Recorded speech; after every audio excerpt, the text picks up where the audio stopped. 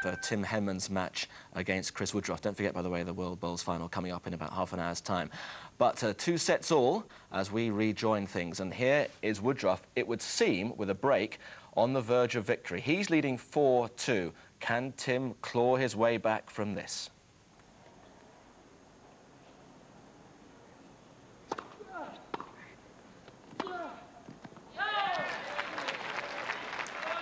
Well played. Once again, Henman opting to chip and charge when the chips are down.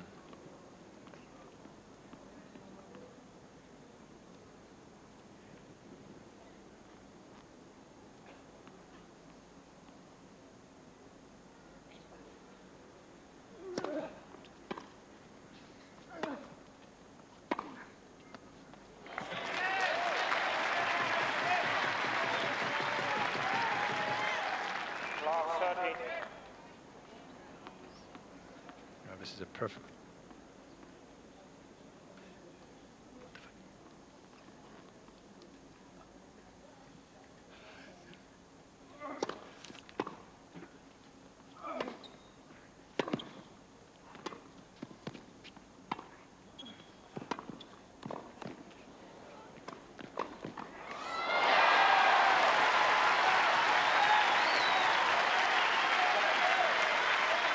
Wow, this is a great point from both players. Woodruff very nearly reflexed that volley off. Great fight back this, 3 break points to get back on serve.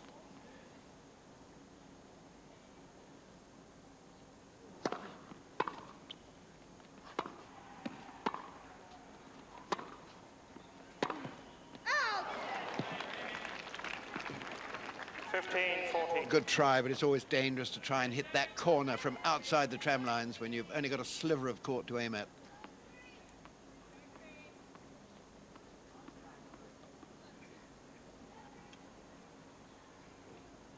Two break points, taking his time, sensible.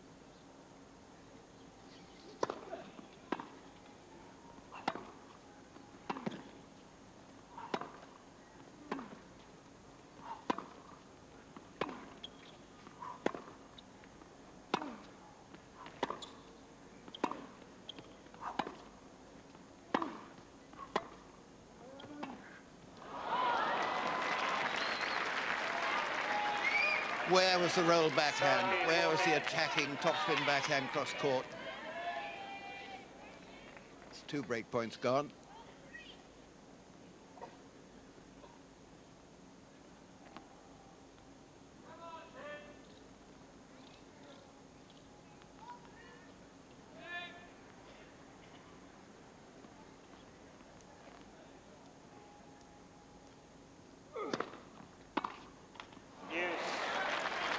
Oh, boy.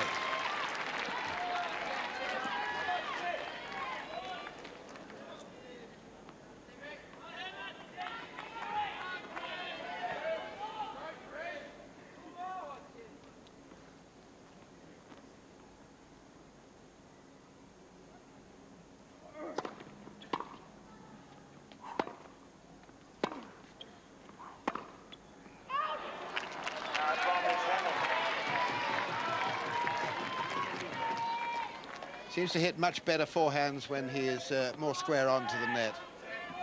Body came around too much then, and he hooks it. 4th chance for Henman.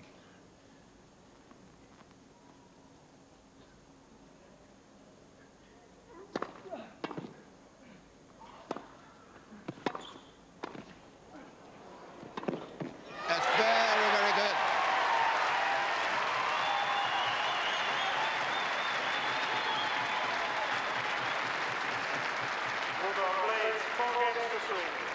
Well, I wouldn't be surprised if the prominent emotion that Tim Henman is feeling right now is one of relief. Yes. Because from love 40, he did not play an impressive game. However, his superior foot speed around the court bailed him out from that situation.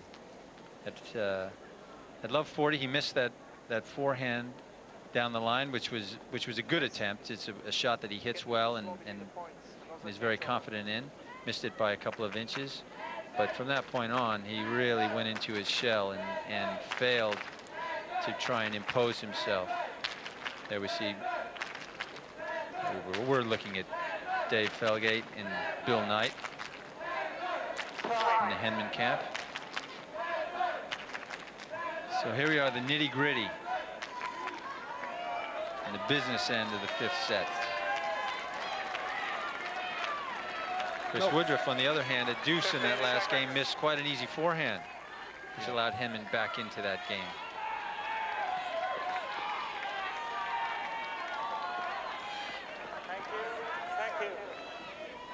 Crowd getting quite involved here. We're back on serve. We're final set. It's 3-4. Henman serving. And down Sun. Sun having now gone way over to the right. Henman's right, that is.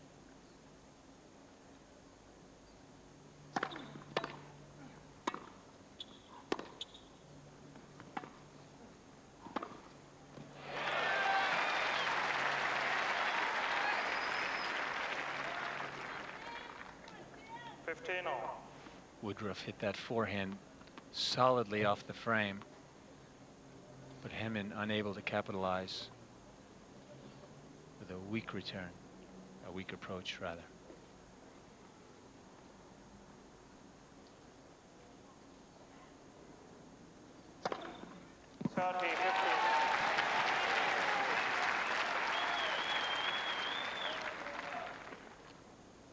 So that's the serve that we haven't seen that often in the match so far today, but the 9th ace from Tim Henman, well down on his first round performance where he had 30 aces against Jerome Gomar.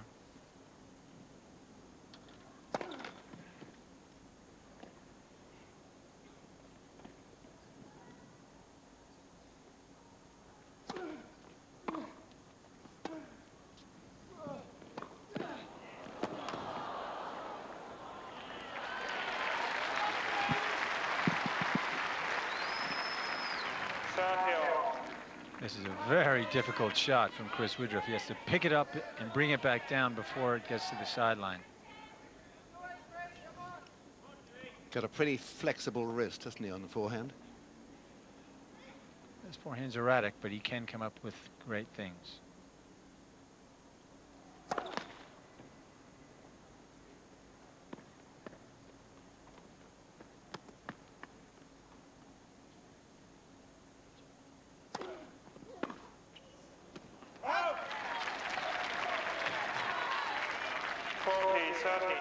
Ball seemed to rear up at him then. Gave a little hop as he played the shot. Yes, that was a strong second serve from Tim Henman, kicking high into the body of Woodruff. Now, a point here as Henman takes his time to level the entire match at 2 sets all, 4 all.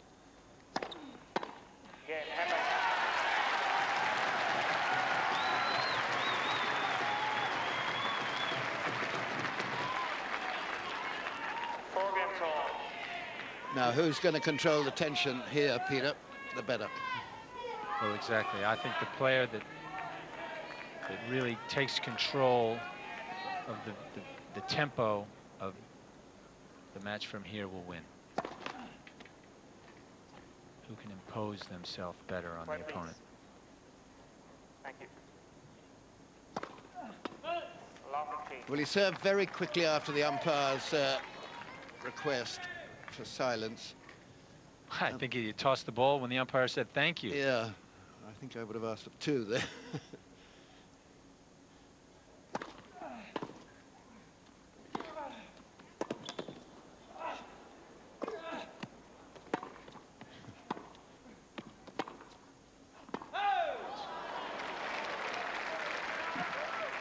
Henman appealing for? 15 all. An instant replay, I think. Let me hit that one again. Now, clearly that was very close on the baseline. One of those incredibly ugly smashes came from Woodruff, but still effective. It's terribly square on when he smashes. Almost hits it with reverse spin.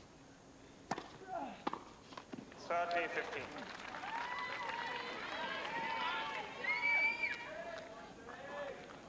But well played. Just missed his target by an inch.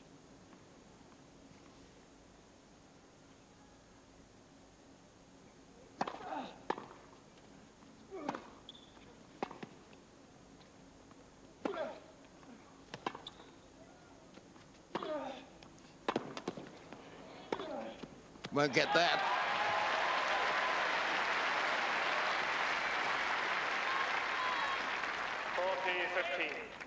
Yes, that was a punishing forehand from Woodruff. Looking like Agassi on Yes. that point. Certainly finding the corners well with his forehand, Woodruff.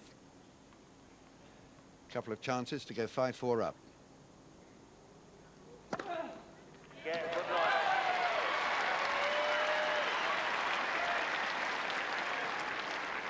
Woodruff leads 5-4. Well, we were talking at the beginning about the advantage of making the opponent serve out the preceding set so that you start the final set on your own serve.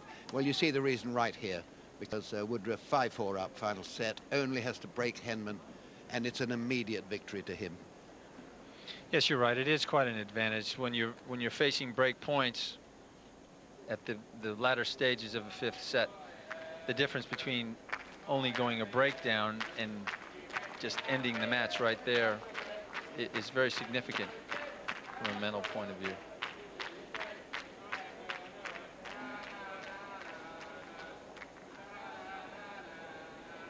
This is a boxing match right now. Is who can put their opponent away. It's boxing without physical danger, but it really is a mental war. Who can come up with the goods under pressure? Both players looking incredibly fit physically, I think, here, Peter. Yes, they are both very fit players. Getting on for 3 hours and 3/4.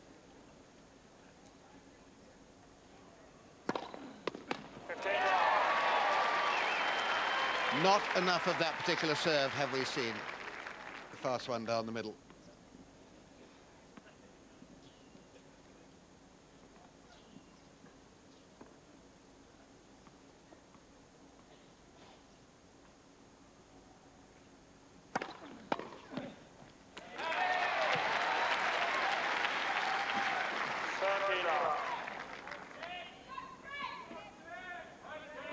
So a perfect start to this 10th game of the fifth set.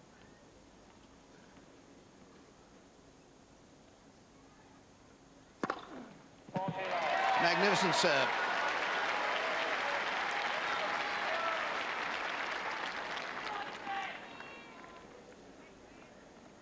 In fact, all three have in this game.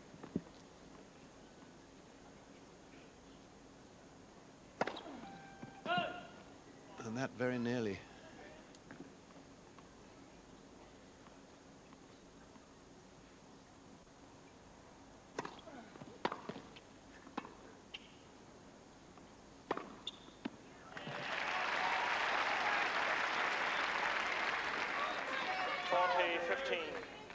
Wow, Woodruff with a nice deep return. Henman perhaps not playing that shot with as much as intent as he'd like. A good service game for Tim Henman. Now the question is, can he come up with the same sort of form on the return?